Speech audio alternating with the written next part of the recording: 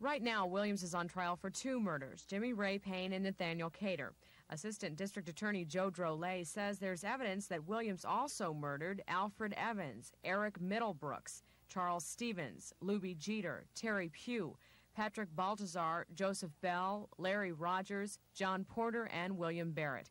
The question is, would admitting the evidence be legal since Williams isn't charged with those 10 murders? The cases are so similar that the proof of one would tend to prove the other or serve as proof towards the other.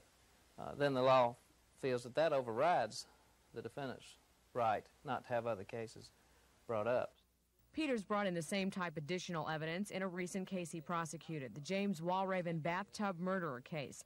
Walraven was on trial for the murder of Gigi Clardy.